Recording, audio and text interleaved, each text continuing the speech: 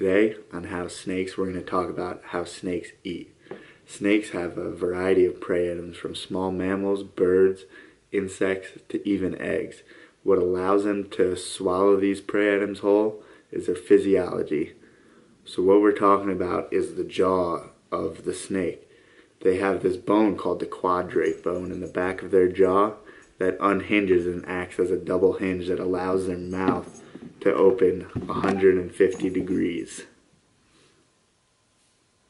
That's pretty big. The lower jaw is actually two independent bones.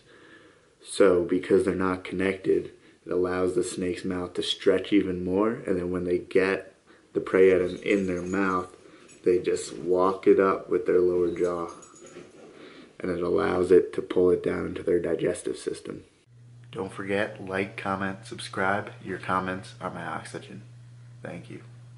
Also, I think if you ask any questions in the comments, I'm going to answer it in video format, and I'd love to answer your questions. All right? Thanks, guys.